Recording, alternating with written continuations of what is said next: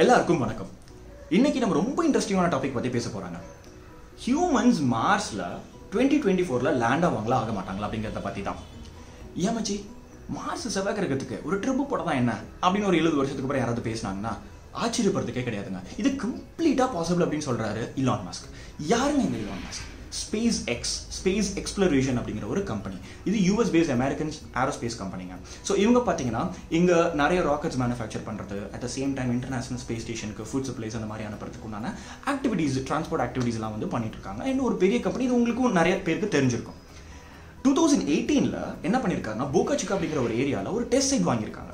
அந்த ஏரியாவில் தான் இந்த மிஷனுக்கு தேவைப்பட்ட ஸ்பேஸ்ஷிப் அண்ட் பூஸ்டர் ராக்கெட் வந்து மேனுஃபேக்சர் பண்ண போகிறாங்க. இந்த பூஸ்டர் ராக்கெட் சொன்ன பார்த்தீங்களா, அது வந்து 320 tons ஆஃப் மீத்தேன் இருக்குங்க, 860 tons of liquid oxygen fill பண்ண முடியும்னு சொல்கிறாரு. இந்த ஒரு ராக்கெட்டை வச்சு என்டையர் மூணை ஒரு சுற்றிட்டு வந்துடலாங்க. அவ்வளோ ஃபியூவல் இருக்குது. நம்ம பெட்ரோல் விற்கிற வேலைக்கு இது கொஞ்சம் ஜாஸ்தி தான், அதுவே பலாயிரம் கோடி வரும்னு நினைக்கிறேன். பட் ஓகே, அவங்ககிட்ட காசு இருக்குது. ஓகே.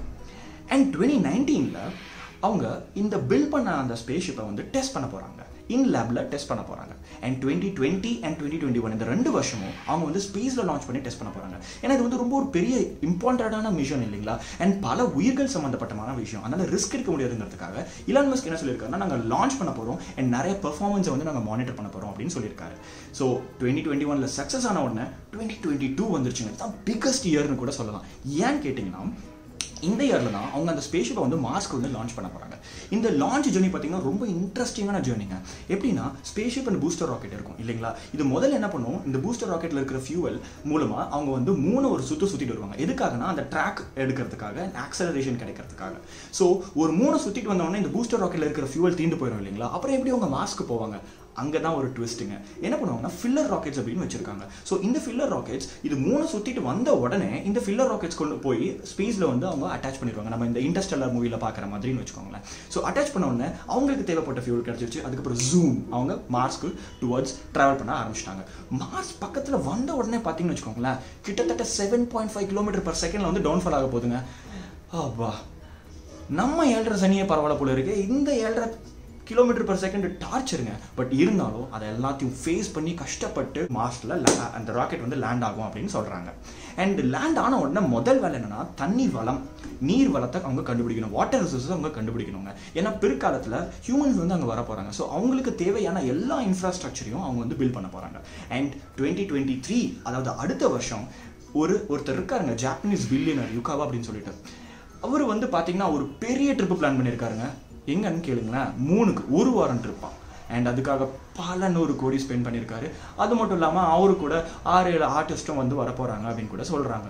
அண்ட் இந்த ஸ்பேஸ்ஷிப், அதாவது இந்த மார்ஸ்க்காக கிரியேட் பண்ண அந்த ஸ்பேஸ்ஷிப் மூலமாக அவங்க 3 சுற்றிட்டு வர போகிறாங்க. ஸோ இந்த மிஷன் சக்ஸஸ் ஆச்சுன்னா இலான் மஸ்க்கு வந்து ஒரு பெரிய கான்ஃபிடன்ஸ் கிடைச்சிடும். கண்டிப்பாக இதில் வந்து ஹியூமன்ஸை வச்சு நம்ம வந்து மாஸ்க்கு அனுப்ப முடியும் அப்படிங்கிற ஒரு கான்ஃபிடன்ஸ் அவருக்கு வந்து கண்டிப்பாக கிடைச்சிடும்.